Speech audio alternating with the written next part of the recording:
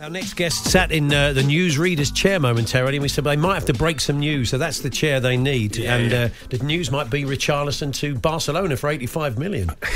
Don't wind him up. Sam Avery has joined us. He's an Evertonian. Good afternoon, Sam. Good to see you. Nice to see you. Yeah, before we talk about your new show, what do you make of that? We've just been chatting to Matt Scott about it. I mean, it's far too late. It's not going to happen. But I mean, in some ways, it's kind of kudos, really, that Barcelona want your main man, because they're not going to get him. Not now. They're not going to get him now. They might get him in a couple of years. He's only 22, isn't he? And he's definitely our best player. So I think there's a feeling amongst Evertonians, which is when we bought him from Watford, everyone said the price tag was too high. And I didn't know much about the player then, but I've seen him, and I think we got him at a decent rate, to be honest. And I think give him a couple of years, we could get even more money, because the transfer market's silly anyway, isn't it? Marco Silva, it might be the best thing he ever did for you, mightn't it, really? Probably it might be. Yeah. Unless he goes to the next club that he's at, which is probably like League Two or something. So that's probably not going to be that. Yeah, I think he may have run out of Premier League cred. Don't you? I think he won't be getting another job in the Premier League, you wouldn't think. So anyway, we're going to chat about your show, Toddlergeddon. Yeah. So tell us a bit about that. Well, I've got twin boys that they're going to be 5 in March. They're not toddlers anymore, but you've got to come up with a show title many years before you write a show. So I've written this show about the toddler phase, because I've been sort of writing and talking about, you know, the perils of parenthood since my kids were born. Not moaning about it, just talking about the challenges and the different things that we go through in the different phases. Because the thing about parenthood, the second you think you've got it cracked, the kid gets a little bit older, and all the skills you learn are now useless. It's very true. I think it was the very day I finally managed to dismantle the double buggy, which was a tough task. They just started walking. They were like, and the fact you had two at the same, it's different because you can take those skills into the next mine about 3 years apart, much like Andy's.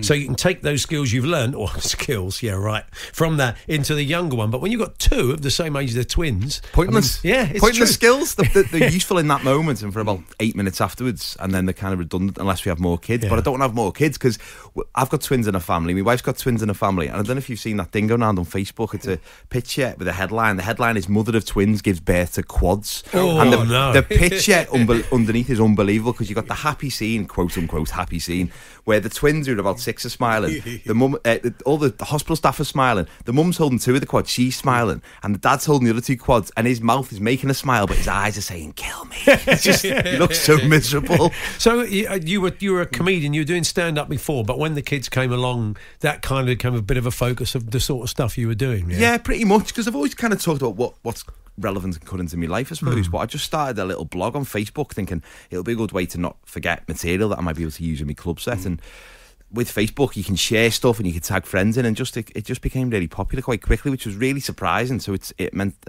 I've somehow accidentally built this audience that come and watch me shows, which is fantastic. But what was great, I did a tour last year, and it was mainly women who came who read the blog, but loads of fellas who came. Like, they didn't know what I was going to do. They thought I was just going to be talking about my feelings for 90 minutes. And I had the best compliment from a man. This was in Newcastle. He comes up to me and after the show, and he goes, "You know what, mate? I'd never heard of you, and I thought this was going to be proper rubbish. But you know what?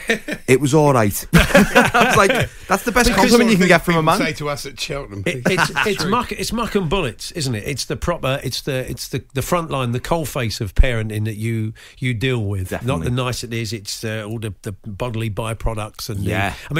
I was reading some stuff you did, and the one that when the kids first, when they get into your bed because they can't sleep, and you're right, they are kids are the most violent sleepers, aren't they? Thrash about, fidgeting, completely. Lying sideways, so you're being pushed off the edge. I mean, you've got 2 of them doing it. They just come in, I take one back, the other one comes in. It's like slugs in your kitchen. You just keep taking them out, keep coming back in. People are fascinated by twins. I mean, they're all siblings are different, and presumably your 2 are different to each other, even though they're sort of are they identical? They're identical, yeah, but they are very different. Yeah, so it's fascinating. I'm got the big kind of brainwashing exercise on to get them to support the same team as me. So my wife's a Liverpool fan. I'm an Everton fan. So it's, if you had to choose between the teams now based on nothing but logic, you're not going to pick Everton, are you? Not. So I'm whispering in the sleep, and I'm buying them all the kits, and I had to lie to them. One of them said, "Someone in school said Liverpool are better," and I just said, "No, they're not. They're not better.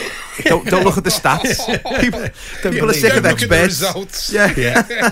Or the 20-point gap. How's that going? I mean, do you think that's a losing battle, or? I've got them about 4 Everton kits in the space of about 18 months, which is more than I ever had as a kid. They've had the second, third kits and all that. One of them, we saw, I think it was Martin Skirtle that my wife saw in near where we live, and she went home and said, I saw a Liverpool player, and one of my lads booed. And I've not taught him that.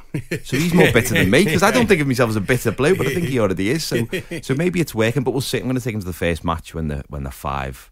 Because I don't want to put them off. I'm waiting for us to put a good run of results together. Soon, we've talked about this quite a bit on the show. If you take them too soon, they're not interested. I think 5, 6 is a good time. Yeah, exactly. You've got to judge. I took my oldest boy at 4, and that was a bit too soon. So he ate his way through all the sweets and the drinks, and at 3:10 he said, "Can we go now?"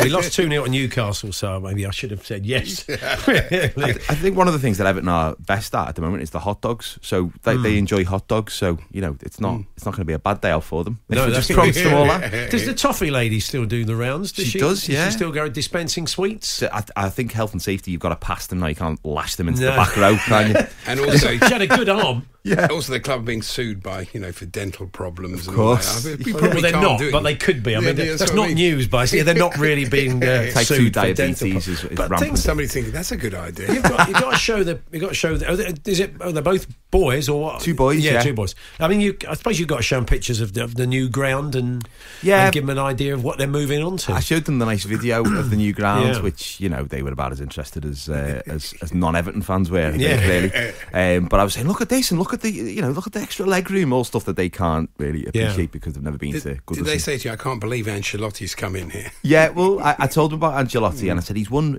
more trophies than Liverpool's manager, which statistically is true. Yes. But it doesn't really spill over into the team just yet. But it's an exciting time as an Everton fan. We always have to temper our kind of enthusiasm because we've had so many setbacks and false dawns, even in the last 4 years, where I remember when we got Steve Walsh came in from Leicester and we were all jumping up and down going, he just made some terrible signings and ultimately left the club about 12 months later. So I think we'll just have to see what happens, really. Yeah. So we can catch you on tour, can't we? What sort of dates? Where can we see you on your if you go on my website, thelearnerparent.com, and the first date is tonight in Finchley in the Arts Depot. Okay. And then it runs till May. I'm doing a couple of nights at Leicester Square Theatre at the end of February, and all around the country, really, in Scotland and Wales. So yeah, it's all on my website, thelearnerparent.com. The Learner Parent, you go and check it out. And have you been doing those sort of gigs where they bring the kids along as well? We've spoken to a few comedians on the show. They do these lunchtime sets where people bring the kids with you. I've done a couple, but I don't like doing them, to be honest, because although my subject matter is about the kids, it's littered with swearing. Right. So I don't think the kids, although sometimes they say just swear because the kids are too young to know, but